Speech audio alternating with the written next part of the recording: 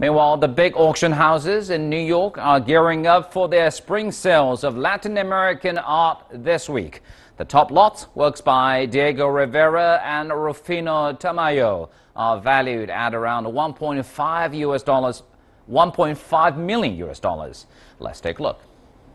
Sotheby's will kick off proceedings with its top lot, El Fisgon or The Voyeur, a 1988 painting by Rufino Tamayo with an estimated value of $1.5 million.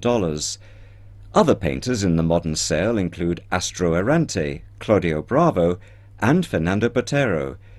Of particular interest for Stein is a 1931 portrait by Cuban artist Wilfredo Lam of his wife, who died along with their infant son from tuberculosis shortly after their marriage. We're actually very excited about the Lam portrait of Eve. It's called Eva.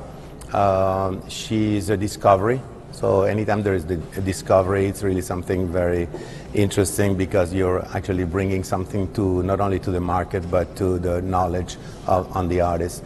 It's a very special painting.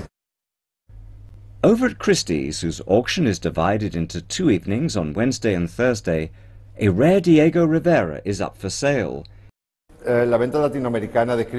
Christie's Latin American art auction of the 25th to 26th of May comprises in excess of 250 lots that range from 18th century to the present. The sale is strong in respect to Latin American modernism. In particular, there is a strong concentration of the Mexican school of painting. One of the principal lots, more significant than the Tamayo or other artists, is a painting by Diego Rivera. It's a painting from a key period in the artist's life. Entitled Nina con Rebosa, the Rivera comes from the private collection of Spanish opera legend Placido Domingo and is expected to fetch $1.5 million. Among the other 200-plus works in the Christie's sale are a Tamayo, a Lam, several Boteros, and a work by Miguel Covarrubias.